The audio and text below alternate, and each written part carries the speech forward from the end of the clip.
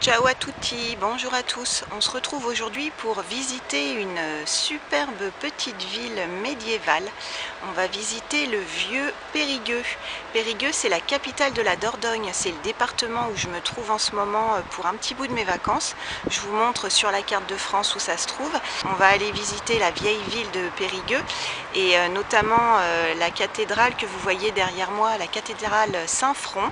Juste avant ça, si vous apprenez le français et que vous cherchez des vidéos pour développer votre vocabulaire et améliorer votre compréhension orale, vous êtes au bon endroit. Je m'appelle Aurélie et je vous propose des vidéos de ce style-là. Donc là, on va se balader à Périgueux. Vous êtes prêts? Allez, c'est parti!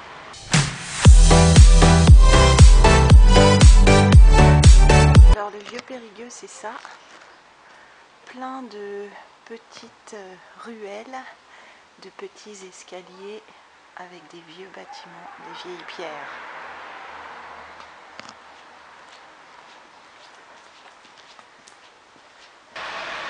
Donc si vous venez visiter Périgueux, pensez à prendre des bonnes chaussures parce que sur les pavés, les talons, c'est pas possible du tout. C'est plein de petites ruelles.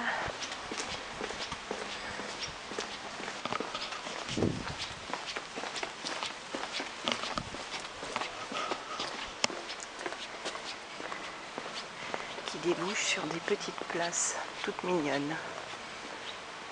Là on atterrit dans la rue Limogeanne.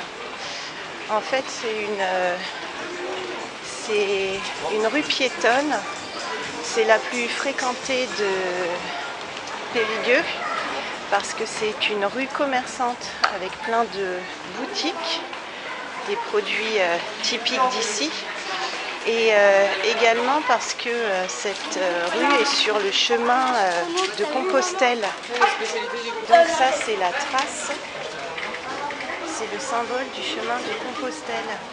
Il faut suivre les coquilles Saint-Jacques sur le chemin de Compostelle avec des spécialités du Périgord.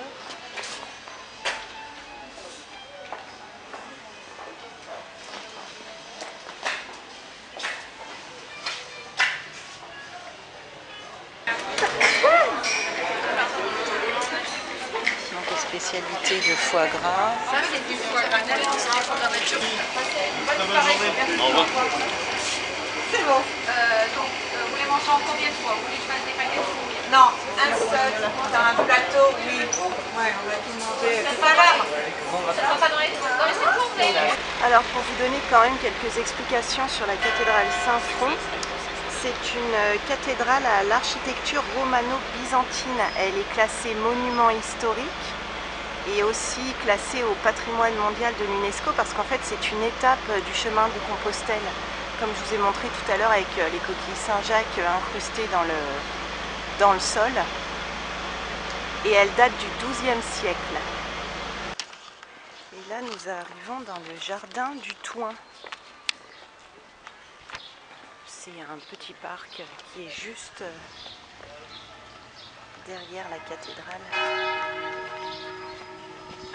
et d'où on a une vue magnifique. Je vais vous montrer avec en prime les cloches de la cathédrale en action avec une belle vue sur Périgueux.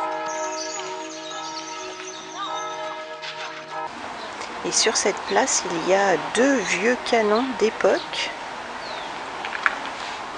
qui datent de 1588.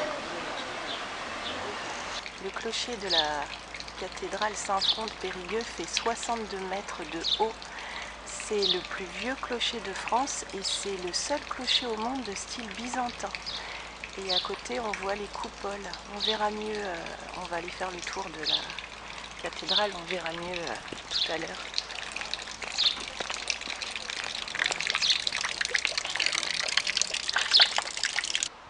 Alors la cathédrale Saint-Front de Périgueux est visitable gratuitement et par contre il faut payer si vous voulez visiter le cloître. Je crois que c'est 1,50 € par adulte et gratuit pour les enfants. Mais bon, là en gros je suis quand même en train de vous montrer le cloître. gratuitement. Et là on va aller dans la cathédrale et je vais vous montrer l'intérieur.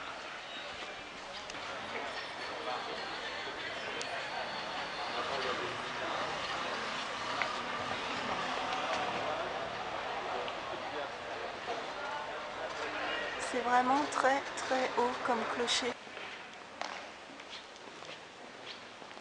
Ça y est, on entre dans la cathédrale Saint-Front.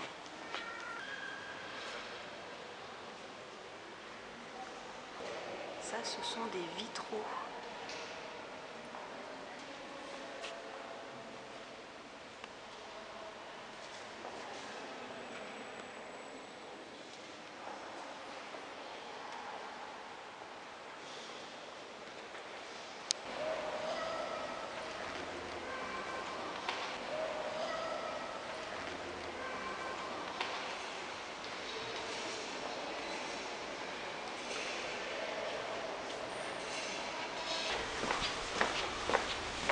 Donc la vieille ville de Périgueux, elle date du Moyen-Âge.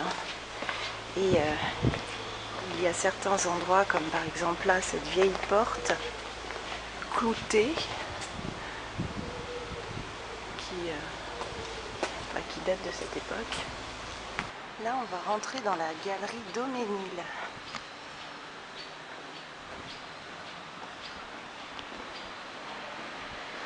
En fait, c'est une petite place.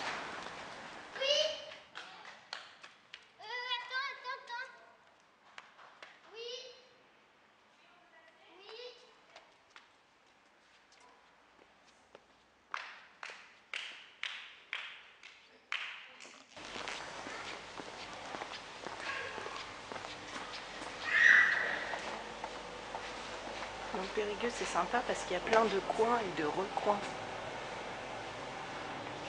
Des petites cours intérieures.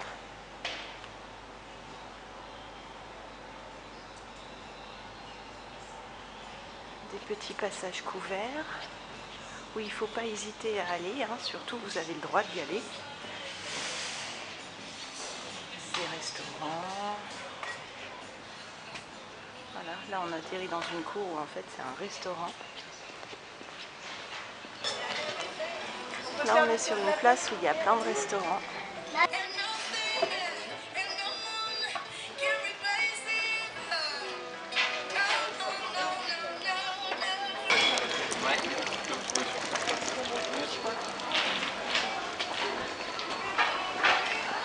Un exemple de menu typiquement périgourdin, du foie gras, des gésiers, des magrets, des rillettes d'oie, du parmentier de canard, confit de canard, côte de canard.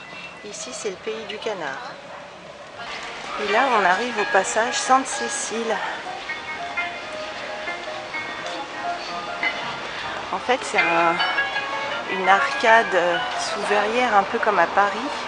Bon, beaucoup plus petit, mais c'est très sympa.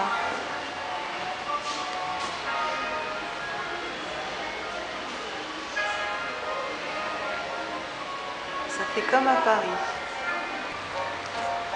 Le passage Sainte Cécile. Alors la tour qu'on voit là, c'est la tour Mataguerre. En fait, au XIIe siècle, Périgueux était une ville totalement fortifiée avec une enceinte et des tours. Et c'est la seule tour fortifiée qui reste aujourd'hui.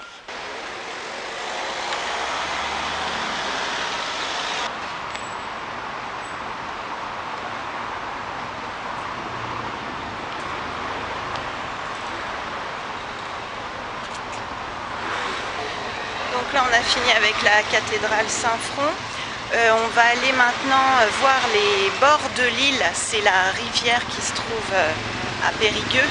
Et c'est très joli aussi, il y a plein d'activités nautiques à faire. Je vais vous montrer tout ça. Juste avant de vous montrer la rivière, l'île, je voulais vous montrer ce vieux monument qui est en fait une tour de guet qui date du XIVe siècle. Et vous voyez, c'est soutenu par des panneaux de bois ici, là. Et bah parce qu'en fait, à l'époque, au Moyen-Âge, la rivière, qu'on va voir dans quelques instants, arrivait à ce niveau-là Et donc en fait la tour de guet était quasiment posée sur l'eau. On la voit mieux d'en face et on voit un petit bout de la cathédrale derrière.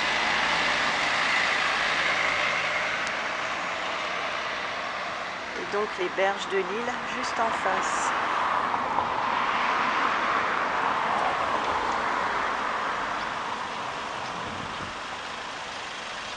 Et on va descendre sur les berges et je vais vous montrer.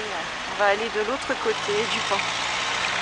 Donc la rivière qu'on voit là qui passe sous le pont de Périgueux, c'est l'Isle.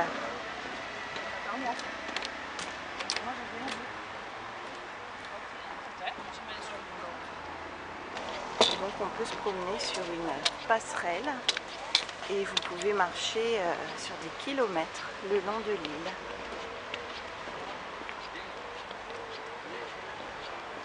Je vous conseille de le faire avant ou après la visite de la vieille ville parce que justement ça vous donne un petit côté nature et ça vous permet d'avoir une super vue sur la cathédrale Saint-Front.